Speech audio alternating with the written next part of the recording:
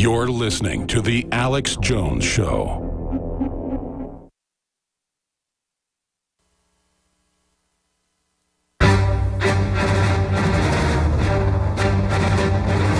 Big Brother, mainstream media, government cover-ups. You want answers? Well, so does he. He's Alex Jones on the GCN Radio Network. And now, live from Austin, Texas, Alex Jones.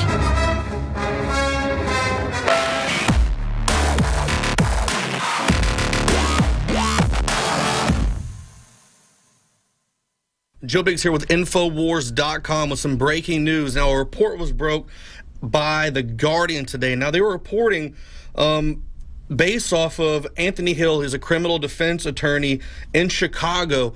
And what they're saying right now is going on. Chicago Police Department is arresting and detaining U.S. citizens for days on end at a secret compound.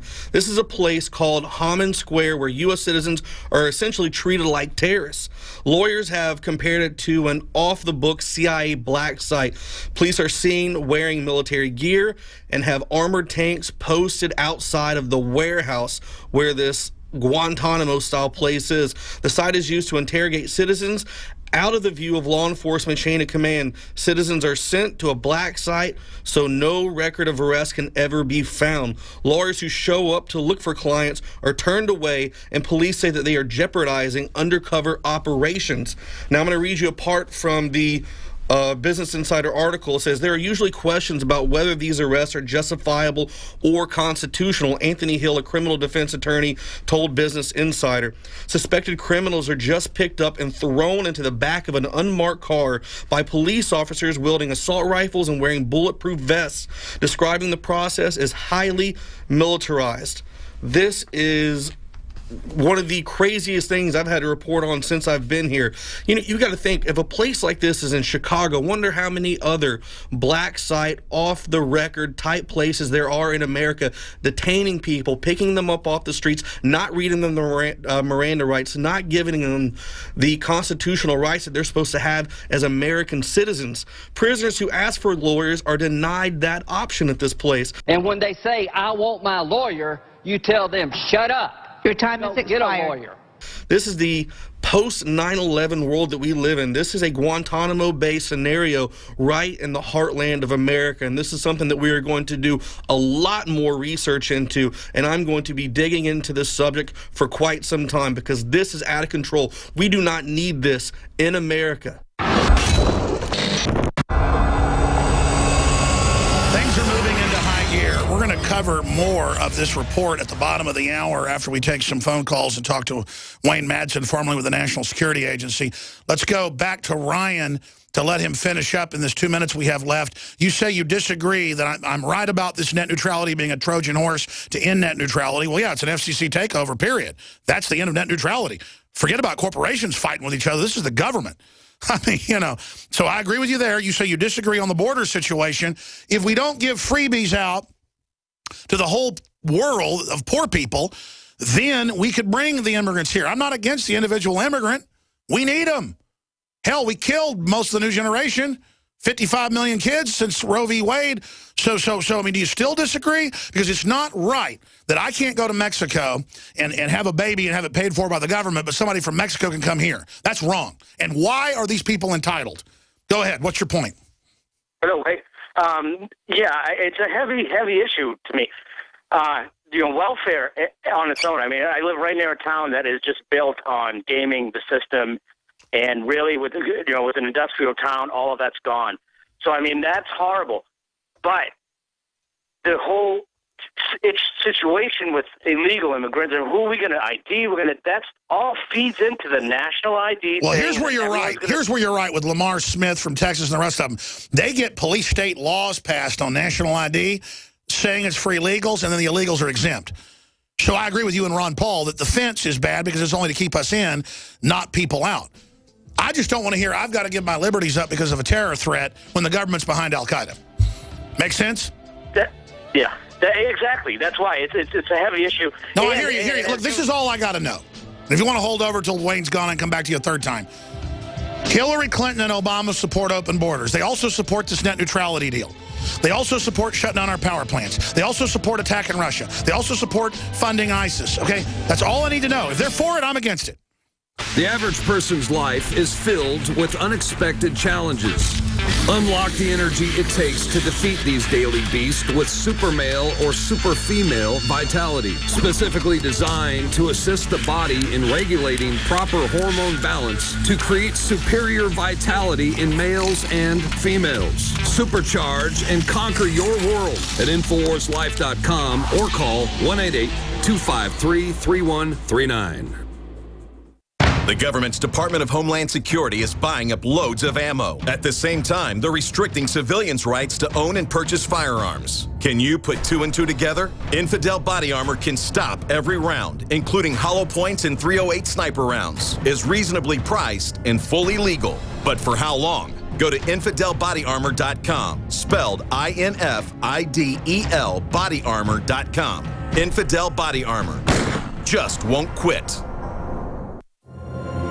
In the near future. When you realize how fake it all is, the football, the basketball. Alert. Security alert. This is Homeland Security. Analysis. InfoWars building independent media operation. Let the worst people get controlled and tell us that we are the ones responsible. Prime directive. Discredit Alex Jones. Jones is the wildly popular conspiracy theorist. A popular conspiracy theory talk show called InfoWars. Alex Jones is now in an Austin jail. These people are assaulting us. Targeting of patriots engaged. They are never going to stop. They're never going to deviate from their program until we stop them. Block free iPhone app at Infowars.com. Block free podcast and video feed. Imperative. Destroy Prison Planet TV. You gotta set your eye on the enemy, not worry about what propaganda they put out. Intellectually, it's begun. You can feel it. Used since before the days of the Roman Empire to support the body's natural systems and enhance overall health. Introducing the new InfoWarsLife.com oil of oregano formulation, a highly advanced nutraceutical form of this key herb that has been traditionally used by civilizations for thousands of years to promote health. We have now procured the most high quality and potent forms of oregano oil on the market, sourced from top leading manufacturers to ensure a concentrated level of bioactive ingredients. Extracted directly from the wild herb and sealed in easy-to-use capsules, you will no longer need to endure the burning of liquid oregano on the tongue. Wild crafted from the Mediterranean oregano species that experts agree is one of the most powerful and most challenging to acquire. This winter season, it's more important than ever to secure this true form of oil of oregano. Now available in our limited first run at InfoWarsLife.com. That's InfoWarsLife.com or call 888-253-3139. From his Central Texas Command Center, deep behind enemy lines, the information war continues. It's Alex Jones and the GCN Radio Network.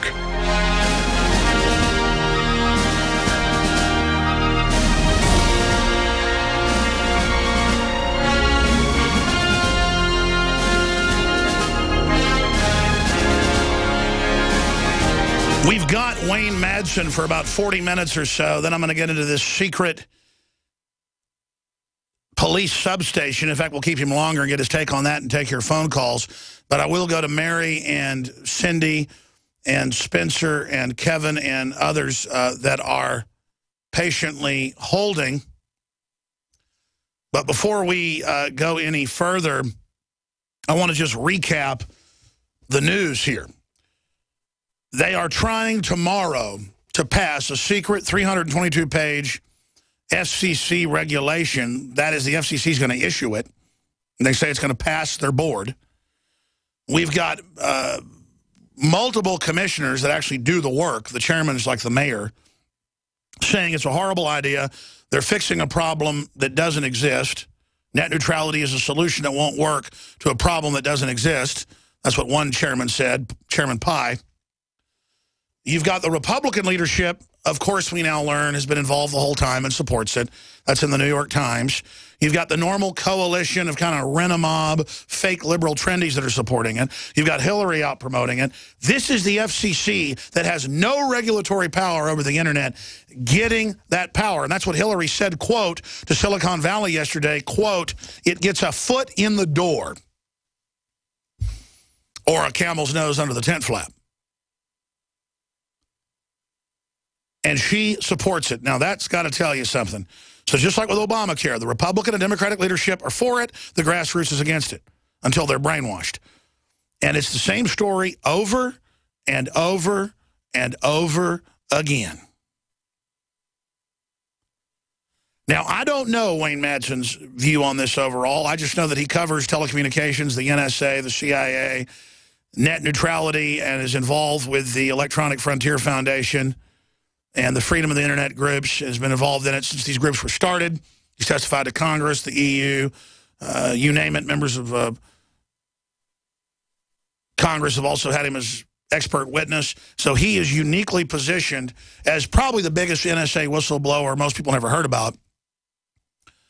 You hear about Snowden all day, but Madsen was blowing the whistle back when they didn't arrest you for exposing criminal activity 20 years ago when he left the National Security Agency. Before that, he was in electronic anti-submarine warfare operations in highly classified areas of the Navy. And, of course, he's a frequent guest here on the broadcast, and I appreciate him coming on short notice. I just thought, hey, we ought to get Wayne Madsen's take on this. All I knew months ago was they wouldn't show what the proposal was, and I said, I don't want the FCC over the Internet use antitrust laws on these big corporations that are already there, that they can't stop people's information going down the internet. If someone violates a law, those laws are on the books. Well, that's basically what Commissioner Pai and others are saying. We're going to find out Wayne Madsen's view on this and then take calls on this subject and others. Wayne Madsen, what is your take with WayneMadsenReport.com? What is your take on what's happening right now?